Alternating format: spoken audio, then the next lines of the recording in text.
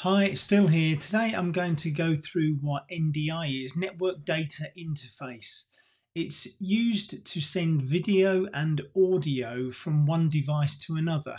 Now, typically that might be a camera sending an NDI signal, which includes the audio and the visuals, to a receiving device, which might be a computer or a recording program. However, NDI can also be used to send video and audio from one computer to another. So you can select a whole desktop to show, which is typically seen when you're looking at something where it says screen sharing, or you can even send a single window from an application to another, so you can just view that particular window if you like, using NDI. And there's ways to set that and show that. Now on the screen that we've got here in front of me, this is the NDI Launcher, and there's a variety of NDI tools. These are all free tools. I'm on the Mac. There's a slightly different availability for the Windows computer users, but these are going to be used by creatives, people in the creatives industry, live streamers, those kind of people who want to make content based upon viewing something on the screen. Now, also, I'll just say that a lot of computer software programs include these tools already, but it'd be quite nice for you to get an understanding of what these do, and they may offer you some additional features and functionality, especially if you're sharing data or screen real estate from one computer to another. So let's jump into it. We've got the NDI Tools interface written straight in front of us here. The way to get to that, you can go to the NDI website, and let me just click on this. If I click on this NDI video, that will actually launch the page for us, and you'll see this is the NDI page. It's ndi.video. Is the shortcut or the URL to get to. There's a camera app offer on right at the moment. This is 2024 that I'm talking to you. I'll just close that for a moment. And what you would do is you'd go to the top area here where a cursor is and click on Download NDI Tools. And if you click on that, you'll then get the option to go for a Windows download or the Mac OS download. And here we're talking about version 6.1, so it's the very latest version in December of 2024. Hopefully there'll be later versions offering even more functionality. NDI has been around for a very long time. If I just close that again, we can see that there's a set of tools for Windows users and a set of tools for Mac OS users, and I'll show you what most of them are for. This little talk is very low level. It's not a high level NDI talk. It's just to give you a basic understanding of what you might be getting. So for me, I would click on the Mac OS download and get it from there. That would then give you this whole launcher kit. Now, on my screen, you might see that just here in blue, it says update 6.1, and that's because I'm actually running a slightly older version. I've updated it on my other computers, but I wanted to show you where that update was. If you've already got the NDI launcher on your computer, that's where you'd actually see whether there is an update available. If there is, I highly recommend you click on it, and that will take you back to that page to download the latest version. Where it says change list just here in red, that means there is no further updates available to you. It will just give you the list of the things that they've updated in the last update that they released. Okay, so that is that.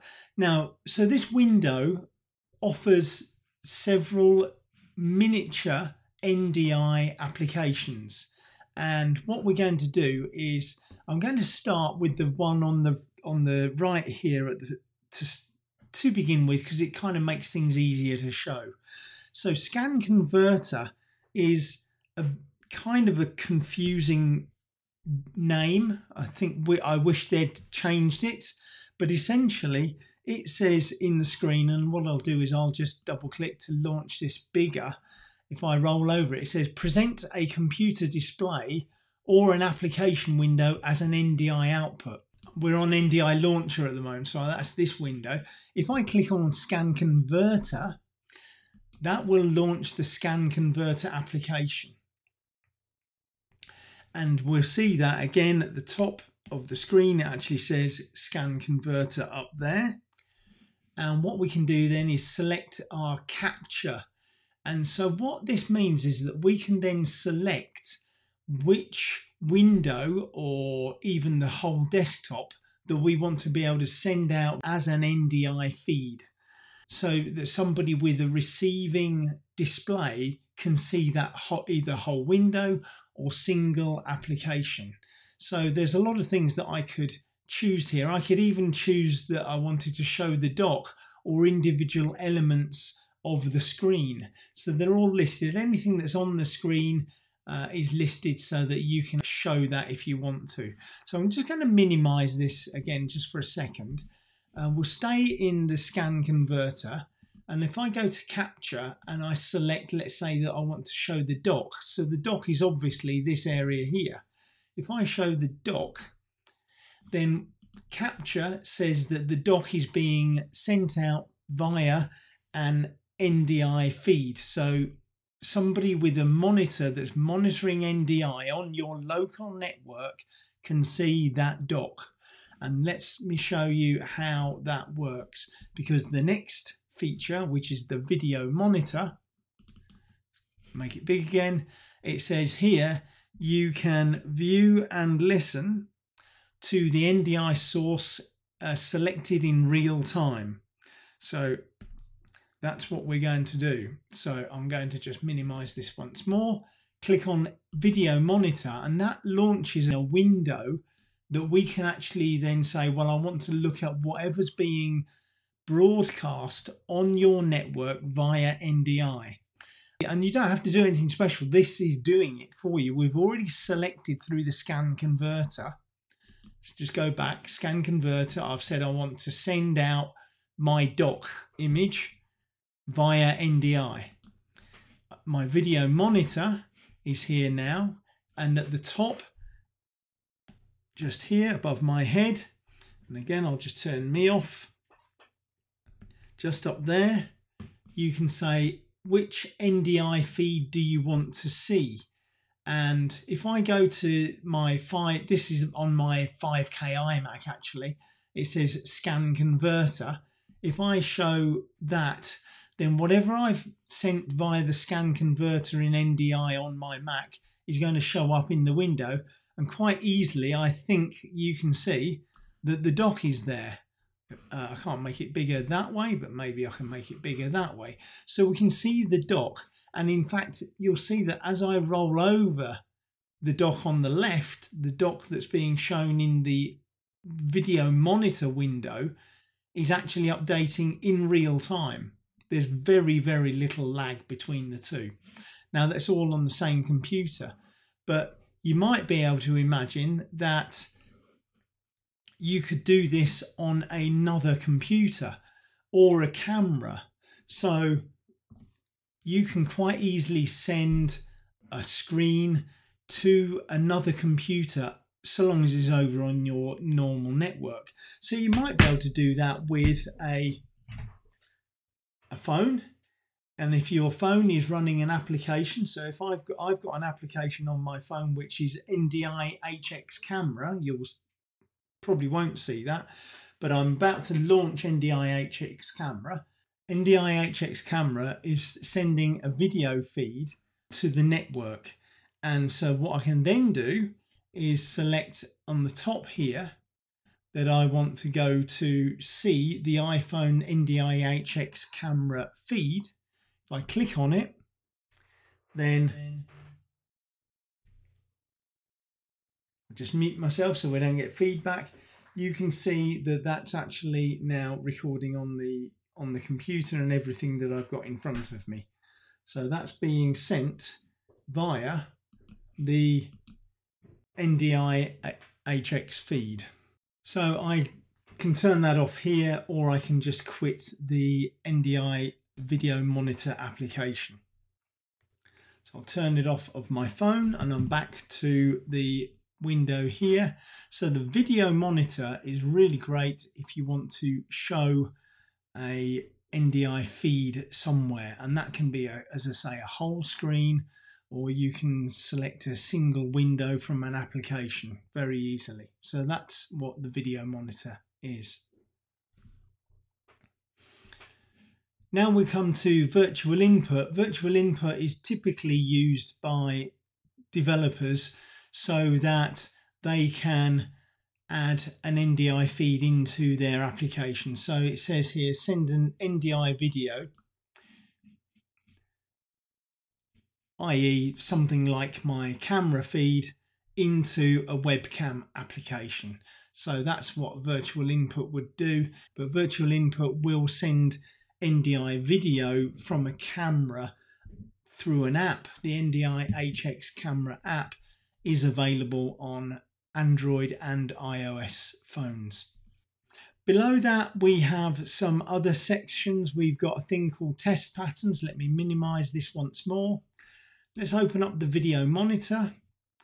So now remember, we've got a video monitor that's looking out for anything that might be sending NDI signals on your network. And if I go to the test pattern, then we can send out a test pattern and an audio sound to the monitor. So that test patterns will now allow me to go into the video monitor, go to the selection, and you'll see that test patterns is now one of the things that's available to me. And if I click on test patterns, you can hear that that's actually sending out that signal if I select a different test pattern. So I'll stop that just now. That allows you to test your monitor if you're monitoring on a separate device altogether and want to just monitor an NDI feed. You can use the test patterns to select, you know, a screen and a sound to make sure that it's all running properly for you. So I'll just quit that once more, but that is quite clear that that's what that's actually doing. Other than that, you're not really, as a single user, going to be using the router or the access manager. That's for higher network requirements where you've got multiple feeds going into multiple receivers. So I'm not going to go through those. And I'm very briefly going to say that if you're running Final Cut Pro or After Effects or Premiere Pro, you can select that here, and this will add an NDI out to each of those 3 applications, allowing you to use the functionality of receiving that data on another screen. So you can then select that you want to output within Premiere Pro or After Effects or Final Cut Pro an NDI feed, which would then be allowed to pick up in a video monitor something that listens for the NDI source. So I hope that has been of use to you. If you have any questions regarding this and would like to ask about NDI and NDI feeds, please put something in the comments. Make sure you remember to like and subscribe this video if it's been helpful for you, and I look forward to helping you again in the near future. Bye for now.